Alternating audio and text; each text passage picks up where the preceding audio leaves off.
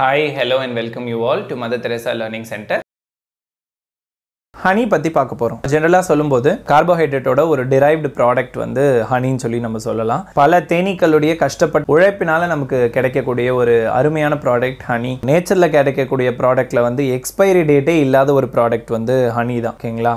So ஆக்சுவலாக வந்து ஹனிக்கு expiry டேட்டே கிடையாது. எத்தனை வருடங்கள் ஆனாலும் ஹனி வந்து தன்னுடைய நேச்சர் மாறாமல் அப்படியே இருக்கும். ஹனியோட ஃபேமிலி பார்த்தீங்கன்னா அப்பிடே ஃபேமிலின்னு சொல்லுவாங்க. பிகாஸ் அப்பிஸ் மெலிஃபெரா அப்பிஸ் டார்சேட்டான்றது வந்து அந்த தேனீக்களுடைய பேர், zoological name of piece. So the name of that piece family, okay, that only is அப்பிடே.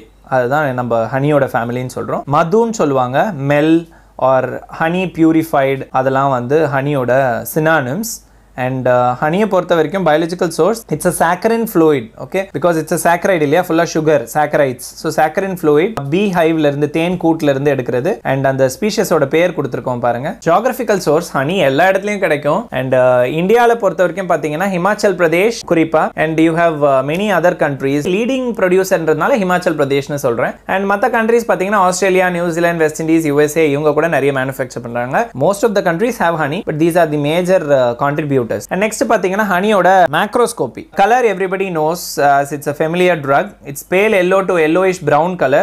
Honey can you have a characteristic odor. Okay, it will be very good odor and the taste very good sweet taste. And sometimes நீங்க நிறைய honey சாப்பிடும்போது உங்களுக்கு என்ன ஆகும்னா கொஞ்சம் acidic லைட்டா காரமா இருக்க மாதிரி இருக்கும். And கம்ப்ளீட்டா வந்து தண்ணியில கரையணும், ஆல்கஹால்ல கரையக்கூடாது. நல்ல ஹனியா இருந்தா ஒரு மாதிரி குழக்குழன்னு இருக்கக்கூடிய லிக்விட் இல்லையா, அதோட நேச்சர் வந்து இட்ஸ் a viscous liquid. ஃப்ரெஷ்ஷா இருக்கும்போது பாத்தீங்கன்னா டிரான்ஸ்லூசன்ட்னா அவ்வளவா வந்து பாதி தெரியும் பாதி தெரியாது. இந்த பக்கம் ஒரு பாட்டில் ஹனி இருக்குன்னா அதுக்கு இந்த பக்கம் கை வச்சு பார்த்தீங்கன்னா ஹாஃப் தெரியும் ஹாஃப் தெரியாது. பட் அப்படியே நீங்கள் வச்சிங்க ரொம்ப நாள் ஹனி அப்படியே ஸ்டோர் பண்ணி வச்சிங்கன்னா கருப்பாயிடும்.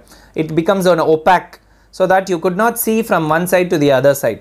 Okay, and sometimes what happens, it becomes granules because there will be a glucose particles present in honey, no, that get crystallized. So because of that nature honey may become granular sometimes. So that is what about the nature of honey.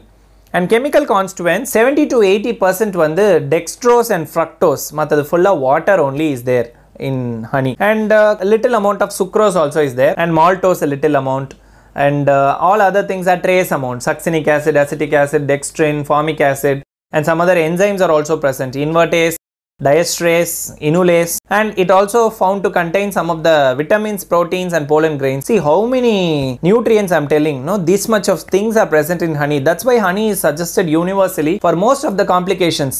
Okay, and this is the honey making process that you're seeing on screen. The honey bees will go and extract the nectar from the flowers, okay, and they build its own hive. The emptied beehive picture is also given. Apiculture, you know, it is rearing of honey bees. It's a good business.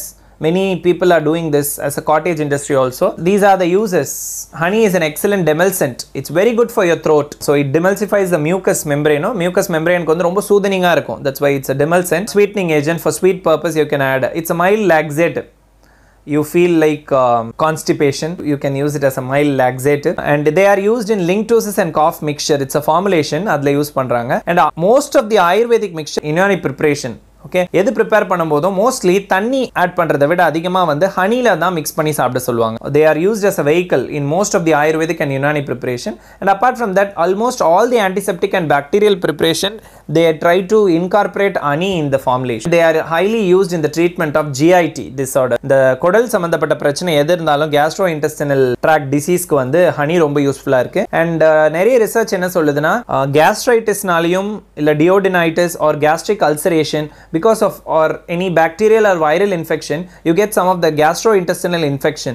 In all these cases, orally if you administer honey, that will helps in the treatment or also in the protection. If there is no damage also, for the protection also you can use honey. And major adulterant is artificial invert sugar. Many people adulterate honey. Sole responsibility of the customer to check for the adulteration in the honey, which is highly possible in honey. That's it. I wanted to tell you about honey. இந்த வீடியோல உங்களுக்கு ஏதாவது doubts இருந்ததுன்னா தயங்காம comment செக்ஷன்ல கேளுங்க. சின்னனா like பண்ணுங்க, உங்க friends எல்லாருக்கும் ஷேர் பண்ணுங்க, மறக்காம நம்ம சேனலை சப்ஸ்கிரைப் பண்ணுங்க. Learning today for a better tomorrow. Thank you, students.